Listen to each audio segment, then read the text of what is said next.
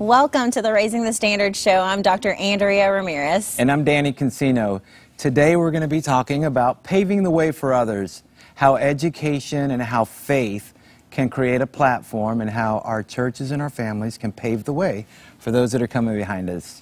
You know, I grew up in the country. I think you did too. Semi-country. I grew up in the sticks country in Tennessee.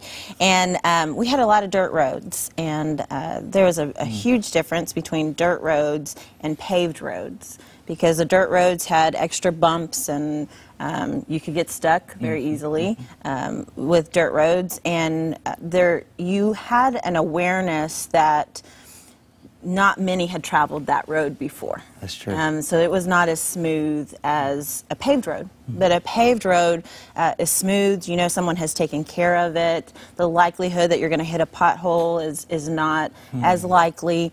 And that's what we're talking about today, is that the Lord is calling different folks out of our Latino community to pave the way for others, that we would open the door, that really it's the Lord opening the door through us, and that we would leave that door open, and that we would encourage others as we are obeying the Lord for them to obey in a different way, because the Lord often does call students to pursue higher education through a college degree or a training program. And so that's really what we're talking about, is paving the way, because right now it's sort of like a dirt road.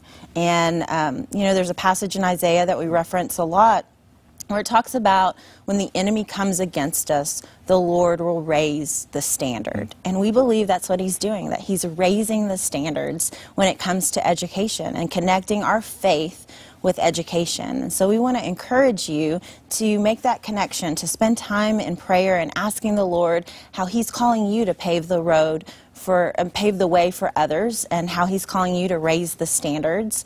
One way that you can participate in doing this is getting involved with Education Sunday. It's the first Sunday of every September, and there are scholarship opportunities, there are free resources, sermon outlines, Bible studies.